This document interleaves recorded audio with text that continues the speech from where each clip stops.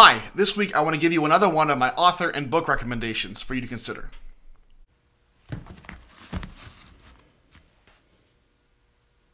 I didn't grow up in the church. I only became a Christian when I was in high school, and I only started taking my faith seriously once I'd already gotten into college. And so while I had a little bit of some kind of informal influences, it wasn't like from my early age. And so mostly, if you boil down, there's really kind of two major theological influences in my life. One of them is John Wesley, and that makes a certain amount of sense because I'm a United Methodist pastor.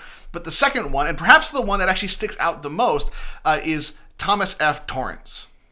And the fact of the matter is, I have a bookshelf, like a whole shelf of that's just stuffed full of Torrance's books, and I could recommend any one of them to you, but I'm going to try to stick to one, The Mediation of Christ, just because it's a pretty good way to kind of dive into it if you've never read Torrance before. So, who is T.F. Torrance? T.F. Torrance was a Scottish Reformed theologian who was born on the mission field in mainland China in 1913, and he died at the end of 2007.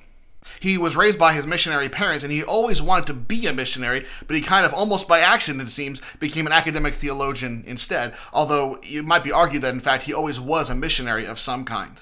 He served as a chaplain in World War II, and he held the chair in Christian dogmatics at the University of Edinburgh for about 27 years, and he shaped and formed a huge number of theologians and church leaders. Torrance wrote on a variety of topics, but I have tended to kind of divide them up into three major strands. One of them is when he writes on Christology and Trinitarian theology. The second one is when he writes on science and epistemology, or how it is that we come to know what we know. And the third one is historical engagements with previous thinkers in one way or another. And like any kind of division, that is a bit oversimplistic, but I found it's a pretty good place to start with, considering he wrote over 650 books and articles over the course of his life. I first got into Torrance at the University of Dubuque Theological Seminary through a professor there named Elmer Collier. And if you're in the Iowa United Methodist Church, you may have heard his name before from one of your pastors, because he has had a significant impact on a whole bunch of pastors over the last several decades. But in any case, before I started reading Torrance's own writings, I found myself reading Alistair McGrath's intellectual biography of Torrance, and in there I read something that made me know for sure at that moment that Torrance was going to be a significant impact in my life. The story goes that Torrance had been teaching for about a year at a seminary in upstate New York, and Princeton University was in the process of developing the first, in America anyway, Department of Religious Studies. So not a school of religion, not a seminary, but a Department of Religious Studies. And Torrance was one of the folks who applied to teach there in that first one in America. And one of the things he was told, according to the story, is that he was going to have students who were from all kinds of faith traditions and maybe no faith at all. And so it was very important that he was sensitive to that and that there must be no conversions in his classroom. And Torrance responded by saying, "My intention is to teach Christian faith as a science where we don't think how we choose to think. We think as we're compelled to think because of the evidence that we have. And if I teach Christian theology that way," he said, "I cannot guarantee that there will be no conversions." Now, he walked away from that interview assuming that he wouldn't get the job, but they did offer it to him. But for one reason or another, he ended up going back to Scotland before World War II really got underway. The thing is, the moment I read that story, I said, this is going to be something that's going to play a major role in my life. This thinker is somebody who I can get behind if that's his attitude about Christian faith. When I started reading Torrance for myself, I found myself amazed that it was like every page that I was reading, I found he was giving answers to questions that I didn't even know that I had. But once I read what he had to say about them, I realized that not only had I had those questions for a long time, I had kind of trained myself not to ask them. It was as if I'd picked up on subtle clues in my experience in the church that there are certain topics that you're not supposed to ask, certain things you're not supposed to raise for consideration. But in any case, one of the things early on that I noticed is that he not only explained to me what was declared heretical in the early church, but he also explained why it was declared heretical, and he did so in a way that was organic, and it was all of a piece, and it began to make sense out of all these things I had learned throughout history and other theological studies in a way that helped bring it clarity in my own mind. Also, and perhaps most importantly, he helped me to understand much more fully what it means to have Jesus be the center of all of our life and all of our thinking about God. My interest in Torrance's thought grew and intensified when I got into his more scientific works. Because, you see, I had a background in mathematics. I was a pure mathematics major in college, but I didn't have as strong of a background in the actual sciences as perhaps I should have. And one of the things that I found was that when I was reading what he had to say, he was drawing on these major advances in science, especially physics and philosophy of science over the 20th century. And I found myself really interested and encouraged to get up to speed and find out what he was saying and what everybody else was saying. And the fascinating part about it is that got me so excited, and I got so excited about what Torrance was saying, but also particularly how he engaged with and navigated through the philosophy of science in a way that took advantage of some of its greatest insights, but also was able to avoid some of its major pitfalls, that actually became the core of my PhD work, which resulted in this book. But this isn't a recommendation for this book. Stick with Torrance.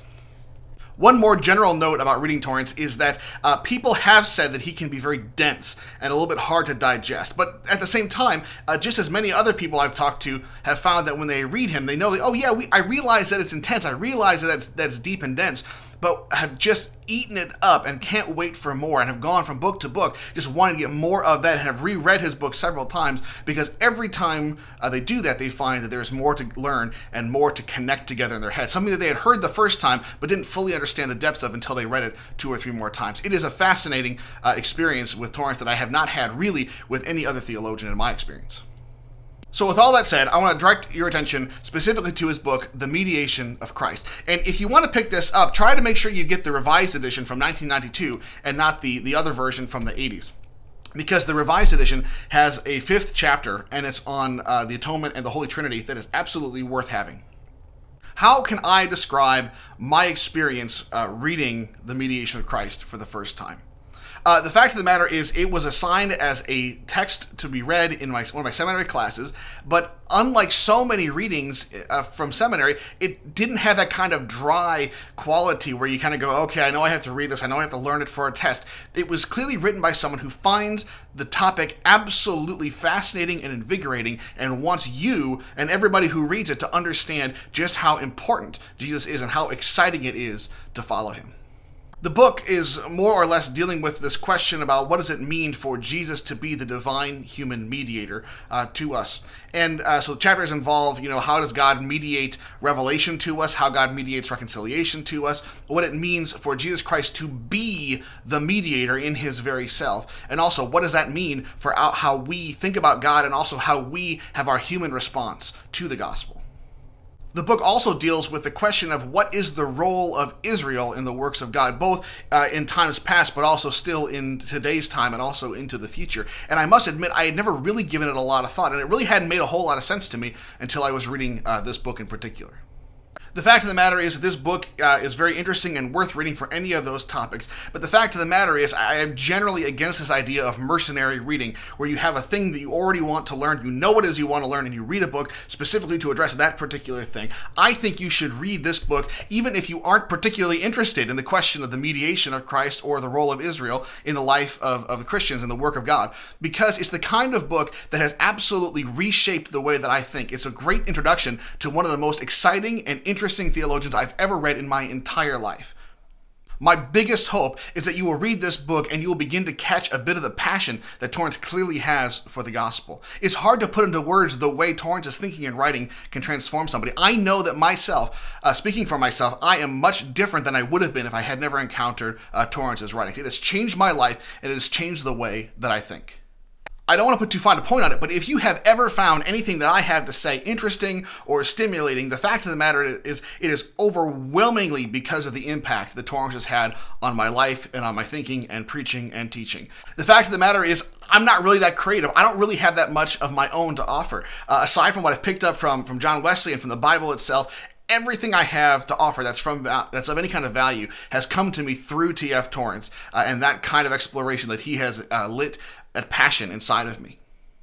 So do yourself a favor, pick up a copy, find a copy of this book, The Mediation of Christ, and read it. And when you finish it, go and find another book by T.F. Torrance and read that. And keep reading until you run out of the books that you can find to read. You will absolutely not be let down. It is worth your time. Please engage with it. And I promise you that if you engage in it faithfully, you will find your life changed. Well, that's all I have for this week. If you have liked or been interested by these videos, please consider liking and sharing them on Facebook. You can also follow the YouTube page that these are posted on, which is youtube.com/tstevic1.